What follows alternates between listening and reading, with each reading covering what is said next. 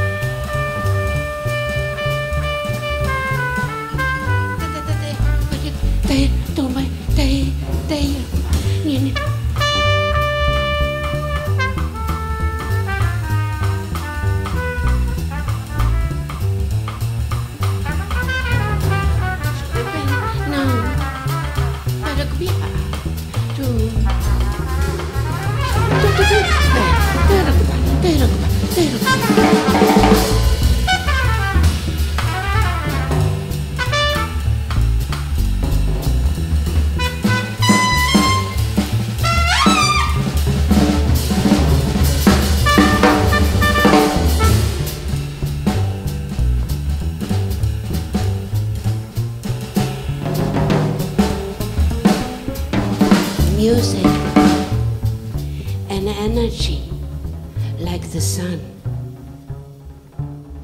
the constant movement of the waves, and the rhythm of a butterfly, and the drone of the earth.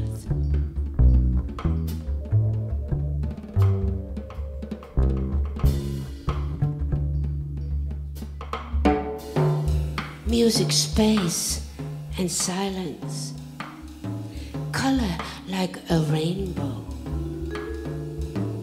Magical, magical, magical, magic, sound, sound, sound.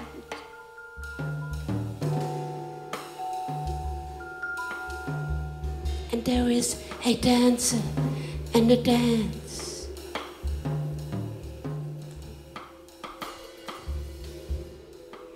Law of vibration.